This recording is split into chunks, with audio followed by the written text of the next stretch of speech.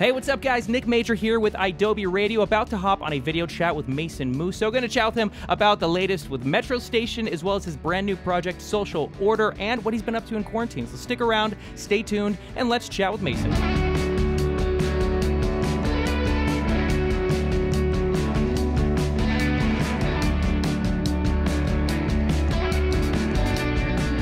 "2020, the year's like more than halfway done now, but what a year it's been. How have you been, man?" Been good. Just been, obviously working on music. Me and Trace released one song before the whole world went to hell. Yeah, so that track, it was I Hate Society. That was the name of it. I feel like someone's always watching me when I'm all by myself, but I shouldn't believe it. Was there bigger plans for Metro Station this year with that song? Yeah, we were definitely working on, and we still are working on a whole new record. But Trace is in Nashville. I'm here in Santa Monica. And, the world's upside down right now. And I think, we're just kind of waiting for the right time to be back in the studio and, get a whole game plan going on. I know he's doing his thing and I'm doing my thing right now. And I think, like I said, the whole world's in flux. I guess kind of right before it, at least one quick fun send-off you guys got was I did see you guys did an emo night show back in like February or so. But obviously you have kept plenty busy because you do have your new project that you've been releasing a track for, a few versions of the track. But tell me, how did it come to be? Social Order, it's the name. You guys dropped your first song a couple weeks back. It includes an array of members from talented bands and some guys there, Anthony, who you've worked with before. So how did this whole thing, I'm sure you've told the story plenty already, but fill in your boy Nick, how this band came to be. Obviously, I've known Anthony and Matt for a long time. Anthony from Parade of Lights, and he also did Metro Station in the very beginning. And then Matthew DePani from the Mowgli's, and Lou Vecchio from New Politics. Our old manager introduced me to Lou, and he was like, "Yo, I think you'd really like hanging out with Lou." And it was a Zoom call, and I was like, okay, I don't really know what we're gonna do, but I should definitely meet this guy because my old manager's telling me to. And he was cool. And then all of a sudden, we hit up Matt. We're like, hey, we're trying to come up with like a little project. Everyone's in quarantine. Everyone's bored. I was bored. I was kind of losing my mind, just like everybody else, I'm sure. Mm-hmm. And I was like, guys, this is really cool, but I think we need a fourth member. And so I called Ant. I'm like, hey, you want to join this little side project that we're trying to work on, during this quarantine? So we've never actually all been in the same room together. But yeah, we put out our first single, and we're going to work on more really soon. So what was the writing process like then? You guys were never in the same room together, which I guess it's so doable nowadays with all the technology that we have. But what was that like for you? It's not as fun. I feel like, to really bounce off good ideas, you kind of want to have that energy of like being in the same room as each other. But, it was fine. I mean, I sent the guys the kind of first pass. I wrote a lot of the lyrics and a lot of the melodies and stuff like that, and they really dug it.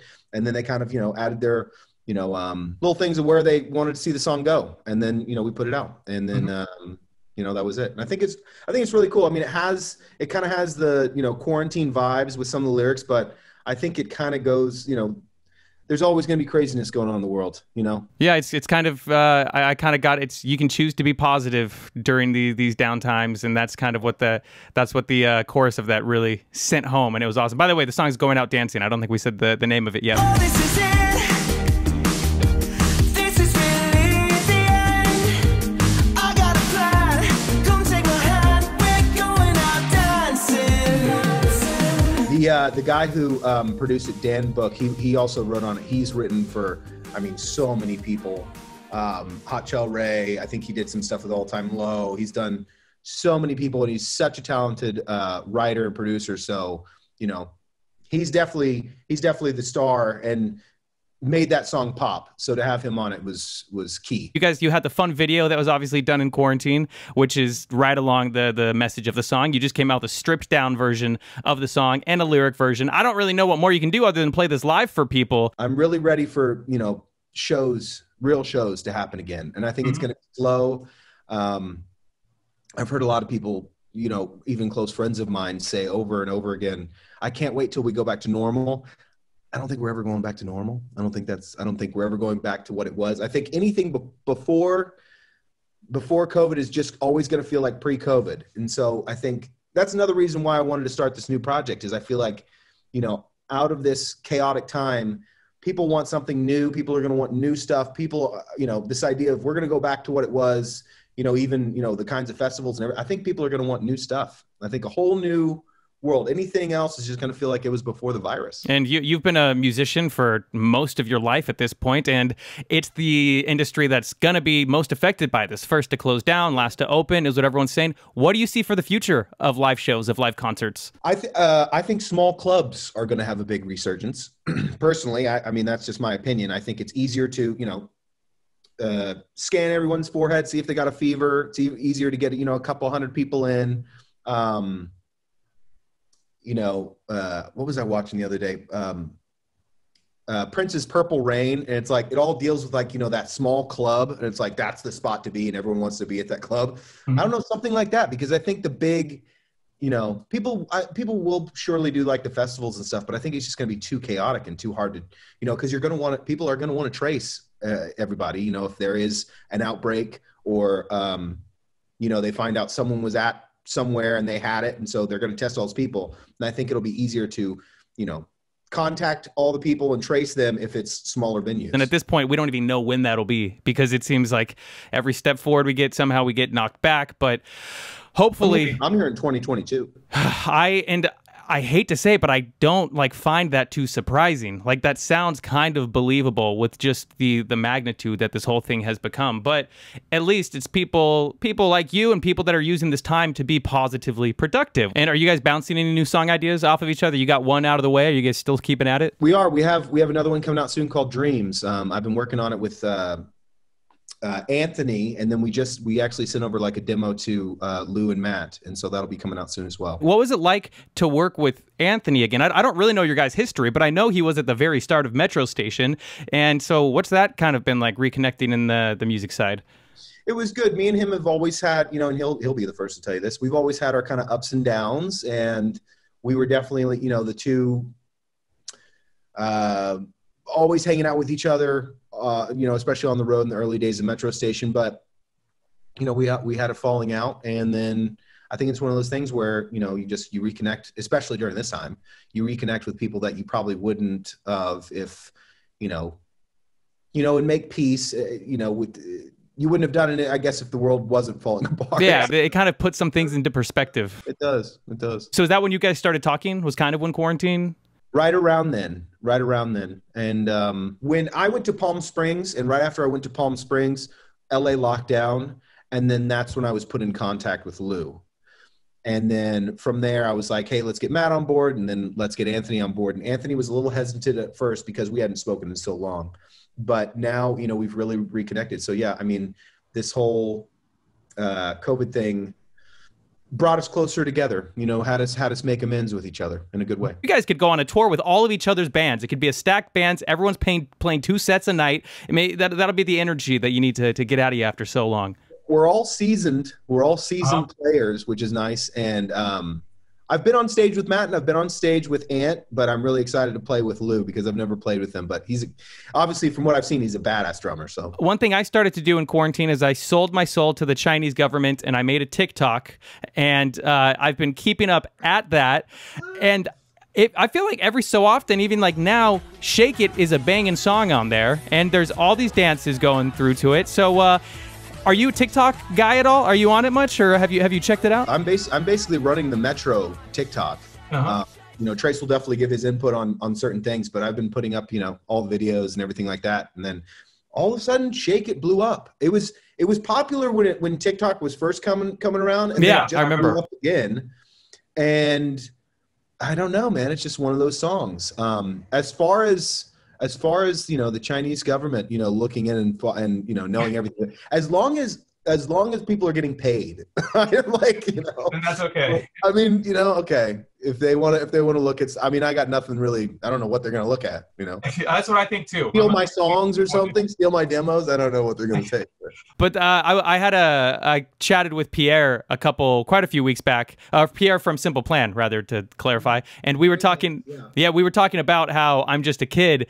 It was popping off on TikTok, and now Shake It is as well. And it's just so funny how songs from years and years ago, this app can really just bring it back up to chart positions at times and just make it blow up against with a generation that may not have even known of its existence. Oh, they wouldn't have been at the shows. They would, and they would have definitely not bought the record or been old enough to go to shows or anything like that. So that's what's so crazy is like, yeah, a whole new generation of like young kids that they probably don't even know who the band is. They just love the song, But it sounds like maybe Microsoft or some U.S. company is going to be picking up TikTok, so we don't have to worry about the Chinese government stealing our info anymore. I don't know. As long as it's our own government spying on us. That was my exact thought. I was like, okay, cool. So now we're just taking it back to the States. So whatever. I assume, I assume since I was on MySpace since I was like 13, I've already allowed too much of my information to be online. So I'm like, whatever. I don't have anything too incriminating out there, so I'll just take it as it comes. Yeah, I know my rights. My rights are for my own government to spy on me, but not a foreign power. No. Yeah, how dare they? How dare they? But so I know you got new music for this. You got. Are you going to be waiting until you can meet up with Trace before new Metro Station stuff? Because you guys did take a bit of a break in the past few years, and then But once this kind of cools and you guys are able to get back, you're going to be writing again. Yeah, that's the plan. I mean, we break up and get back together all the time. That's what we do. And in the meantime, it sounds like you are able to have a writing outlet with Social Order, which is great because you guys have the way to kind of write via the internet. Or however it goes. And one of the things, me and Ant and the other guys said, for Social Order, we're like, we want to do this,